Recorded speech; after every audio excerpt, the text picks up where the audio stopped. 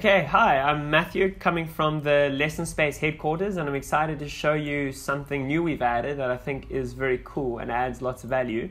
So what it is, it's a way to screen share and grab what's on your student's computer and edit it. So Annabelle, why don't you share your screen on the other side? She's going to do this by clicking on the screen share tool.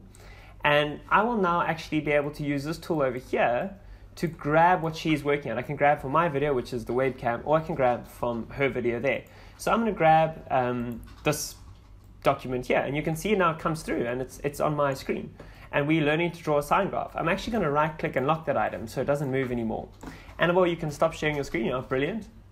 And here I'm going to draw my sign graph. So I can go on this and I can say, okay, well, we know our sign graph is going to look something like that. And we know through the 90 degrees is going to be 1.